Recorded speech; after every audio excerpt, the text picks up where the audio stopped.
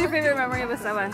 Oh, when I tried to murder him. As we set sail, we ask God's blessing on the most hazardous and dangerous and greatest adventure on which man has ever embarked. So today is Esteban's 30th birthday, and I took the day off. Well, we both took the day off. I just came back from dropping the kids off at daycare because we're just gonna spend the day and do a bunch of like fun stuff. I am pumped right now. They caught the Golden State Killer, aka the East Area Rapist, and if you're from Northern California, heard of who that person is, you will have to be living under a rock. 72 years old, he's still living in Citrus Heights. That just like blew my mind. Enough about that. Today's gonna be all about Estevan. Please, please, please press that thumbs up button. If you haven't already subscribed, go ahead and do that. Happy birthday. How does it feel to be 30?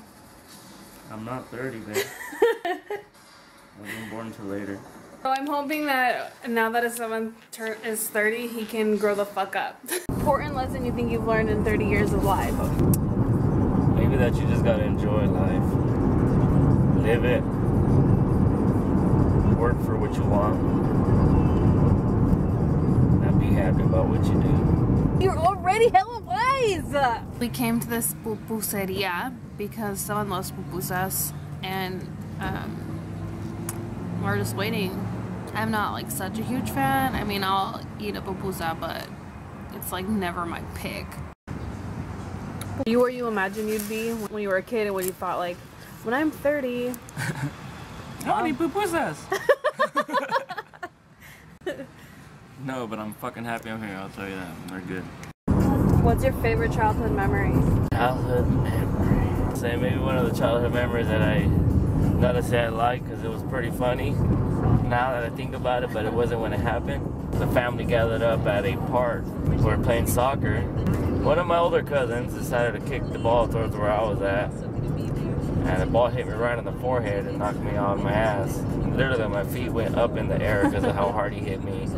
Knocked the air out of me when I landed on the floor. I couldn't breathe. Oh my god. One of my uncles picks me up and says, walk, walk, walk, walk, walk, walk, walk. Come on, walk, walk. He made me just walk, and he wouldn't let me talk or be mad. He just said, no, no, come on, just walk, walk, walk, walk. But it was good what he did. Yeah. He distracted me. Everyone laughed, and I was kind of mad, but now that I think about it, that shit was funny. Where do you see yourself in another 30 years? So at 60. At home in the jacuzzi.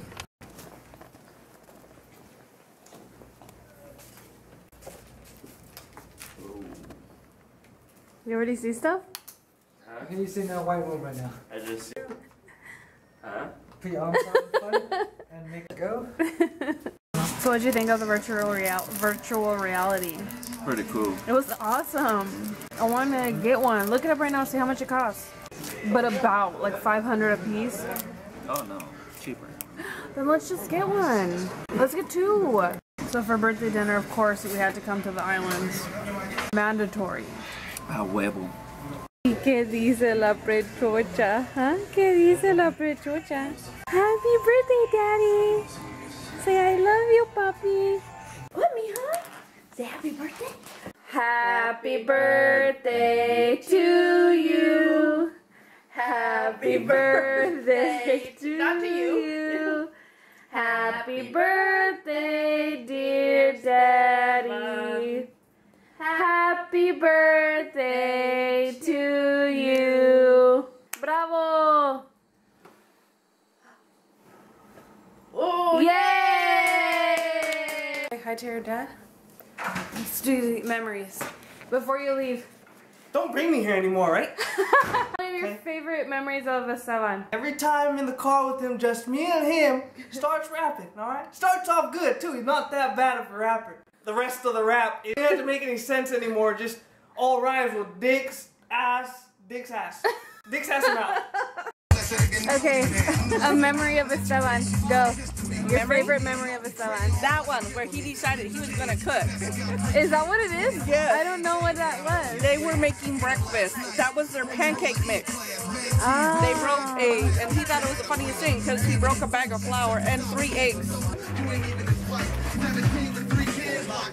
Memory of Estevan? Yeah. Look at it. I would say, I think when he took me out of school, said we were excused, and then we got pulled over by the cops and got our Roger's van taken away. I think that's probably my favorite memory. What's your favorite memory of Estevan? Yeah, the backhand. When I almost hit him in the back of the head with a rock when we were racing go-karts. Recently? Yes, back here. You look good. My favorite memory of Estevan, aka Steven, aka DJ Squirt, aka Bata. What I have to say is when he groped me, I let him stay on my bed because I'm such a nice guy, brother, and my bed's so big. So he had his own blanket. I just want to put that out there. And then in the middle of the night, I felt souped up by my body, and I got scooted towards him. And I mean, he felt, you know, muscular. So I remembered it was my brother, and I was freaked out. So I was like, "What the fuck are you doing?" And he's like, "Shut the fuck up!" And he grabbed me tighter, and then I got scared. So I shut up, and then he let me go, and I went to like the farthest corner of my bed, and that was that. Good story with Estevan. He's a good friend. One of those type of guys that I enjoy hanging out with just because he's such a friendly gentleman. He has a lovely wife, beautiful kids, and most importantly, he's willing to give his shirt off his back to take care of a guy. Totally. So, Do you have a funny memory?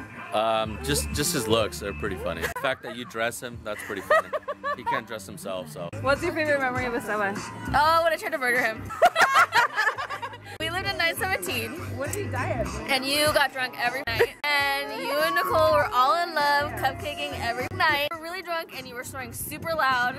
And you had taken your shirt off.